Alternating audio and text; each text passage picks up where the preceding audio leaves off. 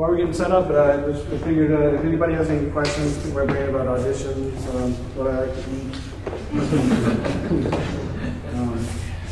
Or if not, you can just I can just talk a little bit more about auditions or whatever, what it's like to win, to do the job after you win the job. What's that, Mark? I was going to ask what your routine was as far as when you like to arrive at auditions, the day of, the day before. How much do you like to sleep? Do you have a routine that you do leading up to the audition? Yeah, I try to, they say that your body works on a 2-day delay as far as sleep, so at least, and that kind of works out well for audition, because usually the night before an audition I don't sleep very well. So the night before the audition, I try to make sure I don't stay up too late or anything, and I try to get a good, if I can sleep in, definitely sleep in, just get, that's kind of a good rule for me anyway, all the time. But as far as, the day before the audition, usually when you're traveling, unless you have the luxury of being able to get there and the money to stay in a hotel or whatever it is, to stay an extra night, 2 nights before, you're traveling. That works out well for me because I'll try to, the week before the audition, I'll kind of taper off my really intense pounding of the excerpts so that my embouchure is fresh. And so the day before, I try to, if anything, maybe I warm up before I go to the airport. And then when I get to the hotel, depending if it's not too late or whatever, I might warm up a little bit, not really just fight the urge to play through all those excerpts because it's really hard not to. It's really hard not to play, I need to make sure I play, because at that point, you are where you are. You're going to play how you're going to play at that point. So there's no real last minute cramming going on. So another thing I like to do is on the plane, if it's a long plane or train ride or whatever, I like to go through the music, and I do this beforehand as well, but the mental practice, hearing the excerpts, and that's something I can talk with you guys about, hearing the excerpts as exactly the way you want them to go. And you'd be surprised if you don't do this already, you'd be surprised that maybe, like for tuba, if it's beat low, you da da da da da da da dee, da da da, and you hear that in your head, there's no reason for your brain to miss the note. Your brain should be able to it should be easy, right? So the more, and when you do this, I like to do it without breathing the excerpt, meaning I'm not going, I'm literally just hearing it in here. Maybe I have a metronome going, but I try to be as relaxed as possible. And what that does for me is it translates being as relaxed, because you're relaxed, you're sitting on the plane, maybe you're kind of dozing off, and I've actually had times where I've been kind of going through, like say Meistersinger, I see you're the Meistersinger, so you get that day, da da da dee, da da da da, and I'm singing it over and over in my head, and it's kind of been a little bit like, wait, have I gone through that? Is it the second time or the first time? It just keeps going on. But I'm nice and relaxed, and that translates. When you pick up the horn, your brain remembers that you, okay, this is that thing you do. I'm just exerting a little bit more, physical force, but I'll be a little bit more relaxed. So that's kind of a typical thing that I do. Yay. So you're going to start with Meistersinger? Yeah, for the interest of time, I'm going to do 2 excerpts. I'm going to do the solo part of Meistersinger, and then the second excerpt from Ein Held in Leben. Okay. How are we doing on time, by the way? Okay. Wow. Okay. May I play a few notes first? Sure, please.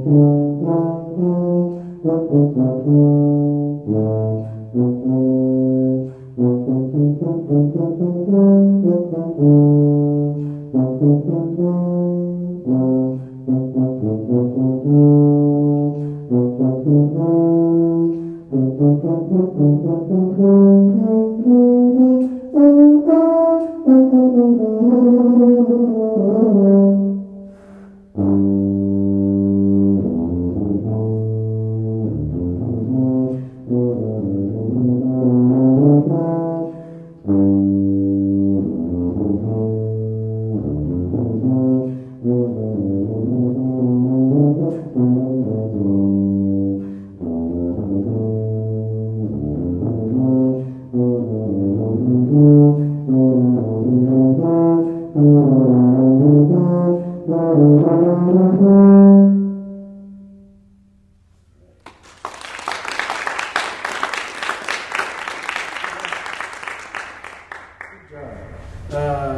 it sounds really good. You know, when I was talking to Zay about techno beat, and I referenced Meistersinger. I'm actually not really blind. I'm not really off the path as far as what I do with this. I do think off beats. Boom, boom, boom, boom, boom, boom, boom, boom, boom. What it does is it helps those quarter notes. There's a tendency to go bum, bum, bum, bum, bum, bum, bum, bum. It's easy to follow, to fall ahead a little bit. So, as comfortable or not you are with that, the more you do something like that, it kind of gets you in the groove, and also it kind of gives them a little bit more to listen to. Too, the committee might actually pick up on that kind of groove. You're not swinging it or anything, but little intangible things like that are maybe a little bit psychically transmitted. So if you can now, when you come in on this first note, boom, boom, boom, boom. If you can try to make it sound, this is just a simple little tune I'm going to play for you right now. Boom, boom, boom, boom. Can you just play that for me? Just those four notes. 1 second. Sure.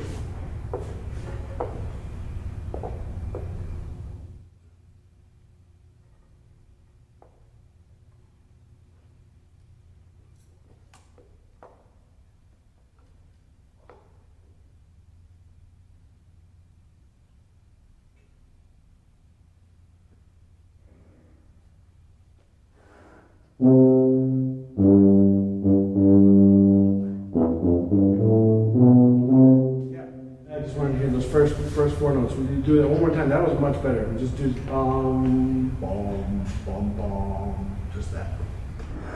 Boom, boom. And then the first note, it just feels like the rush of air coming out. It's just a little bit too much. So just boom, boom, boom, boom.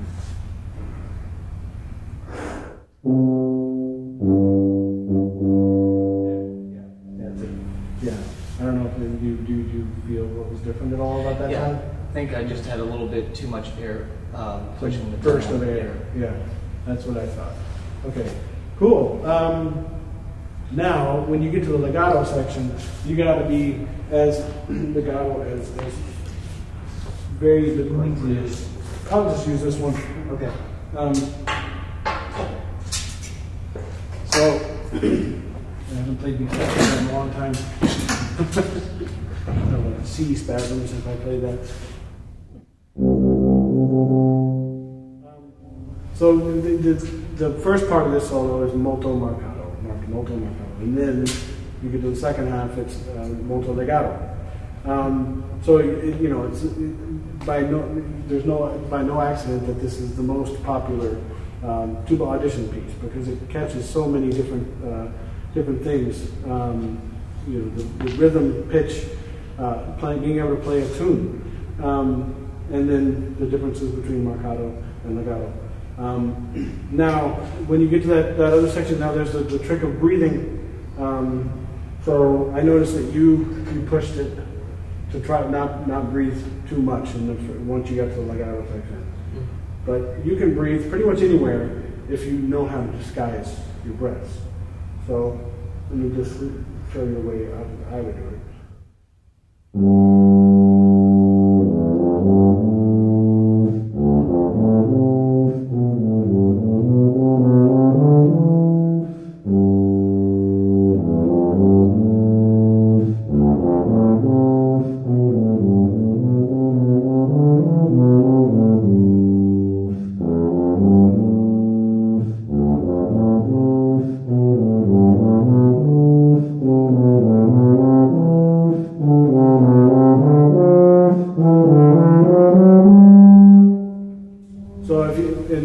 If you really practice doing this in a way that, like we were talking with the ride with Zayd earlier, playing those eighth notes.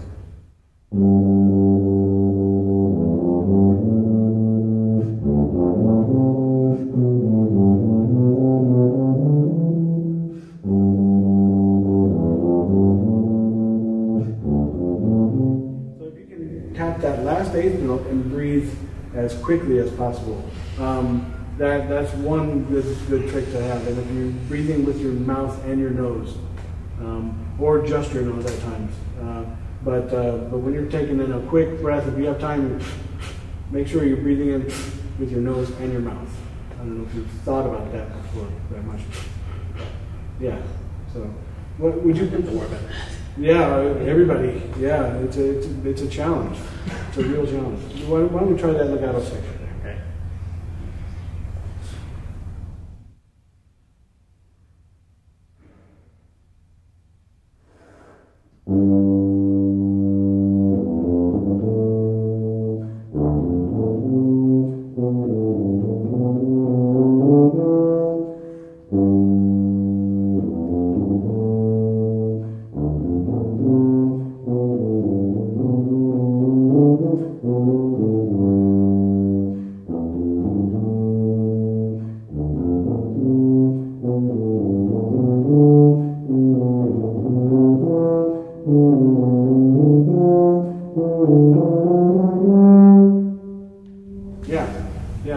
That's the idea. One good thing to do, I mean, you've seen the same lately in the breathing gym and that kind of stuff.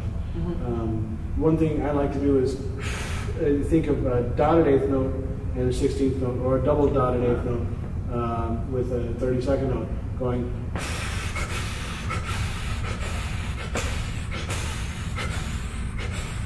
And what you realize when you do that is your stomach is always flexed. It's just a split second that you breathe in. Can you just try that for me? Just so I'll give you 4 beats. 2, 3.